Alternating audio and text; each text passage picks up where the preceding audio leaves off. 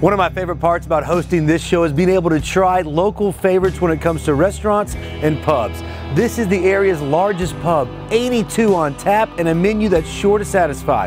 Foster's Pint Plate. Let's check it out. Hey Aaron, how's it going? Good, man. How are you today? Doing well. What's your name? Well. Brandon. Brandon. I'm hungry and I'm thirsty and I'm hoping you're going to tell me I'm at the right place. I think you are. Hey, how are you? Wonderful. How are you doing today? Doing great today. Excellent. I'm Aaron. Aaron, nice to meet you. I'm Raul. I love trying food with a great menu, of course, and I love that you have 82 beers on tap, but my main love is to try places I've never been before. Okay. And this is one of those. So what can you tell me about your menu or any specials? We've got great happy hour specials from 3 to 6 every single day. We serve pretzel sticks for $1, pork sliders for $1, and wings for only $3. Can we pretend that it's between 3 and 6 right now? Why not? Why not? I like you already. Talk to me a little bit more about the menu and you know how they came up with some of the items. One of our top sellers, the shrimp and grits. The shrimp, they have this kind of herbal spice to it. And then grits are probably the best grits I've ever had. I think we make them right. And then this, what am I saying right here? Porquito Valiente? Porquito Valiente. Translated in Spanish means brave pig. The brave pig that wasn't brave enough apparently. The brave pig in Razorback country. Right. I'm going to talk to your general manager about a compromise on one of everything. Does that sound about right? I think he should work something out. Hey man, How are you? I'm Aaron. William. Nice to meet you. You the general manager? Yes, sir. Awesome. You want to have a seat? Mind if I? Sweet, yeah, let's chat. You're going to interrupt me trying to pick one of my 82 draft beers that you have on tap. Yeah, we have a lot. What's the story behind Foster's? The concept came from Chris Moore, the owner, and Kyle Brummel. Chris has a plane, and Kyle taught him how to fly the plane. And so while they were up there, Kyle was doing his instructions, they started talking about brewing beer, and they started talking about restaurants, and they kind of came up with this idea. The thought behind it was a brew house to kind of show the aviation interest that they both have.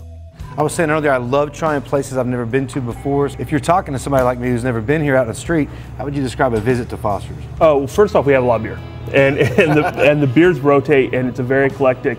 When you come to a place and you want to enjoy beer, there are certain items that lend itself better to beer. You have wings, you have pizzas, you have pretzels. There's a lot of variety, so we try to appeal to a lot of tastes. If you're into beer and maybe your wife isn't, she wants a good Chardonnay or Sauvignon Blanc, we'll be able to take care of that as well. You've got the menu, you've got the location. It's not like you're in the traffic, but you're right here by the traffic. Yeah, and when we started, the apartments weren't there, the restaurant wasn't there. I guess there's gonna be a distillery right down the street. But we have a huge patio, 21-foot fireplace, and plants are out there and sunshade. It's a really nice place to hang out. And I think it helps that you're not on the busy trafficked area. So I'm gonna go back and check on your order. All right, I'm hungry, I'm thirsty, and I got another question. Yeah. Can I tag along? Yeah, let's go. All right, let's do it.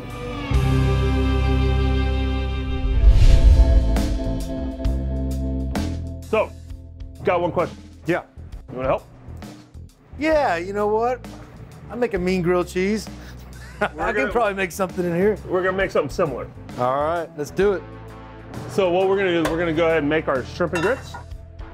These are what we're talking about, the Gulf shrimp. You can smell they're a little bit sweeter. So here we go. Really, really hot pan. Quickly add our shallots.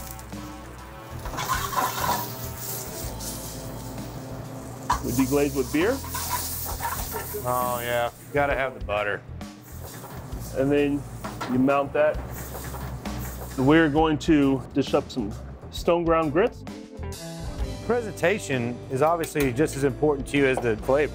It is, but we also remember where we are. We're in a brew pub with comfort food. So we do try to make sure it's presented in a proper fashion, but we don't want to intimidate guests, or we don't want to seem more pretentious than we are.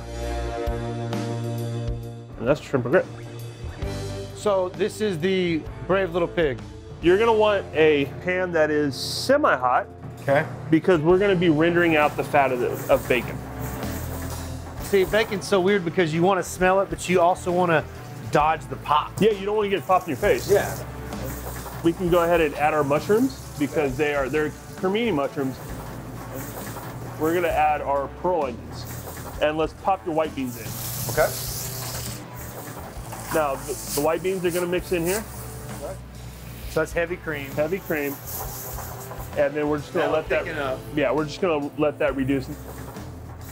Now we wanna get this pan hot, and if you wanna grab the pork belly, when we take it out of the oven, we'll flip it and it'll be delicious. We have some fresh sage that we're just gonna sprinkle around. Beautiful presentation, but I must admit, I'm more excited about eating it. From the kitchen into the bar area, 82 on tap. This is like the holy grail of craft beer. And a lot of them are local, you talked about. Most of them are local. And even if they're not local per se, they're not far away. And we talked about, of course, there is a brewery here on location. There is a brewery here on location. And it's right behind us, and it's called Rendezvous. Rendezvous Junction. Jonathan's back. So this is Brave Little Pig. On the menu, it's Porquita Volente, right? Puerquito Valiente. Porquito Volente, right? Puerquito Valiente. Oh, you got to give it that, Porquito Volente. So how do you dig into one of these? Straight down? No, but on all the cooking shows, they always have some clever way to describe what they're tasting. The Brave Little Pig in Razorback country, I think it's just dang good.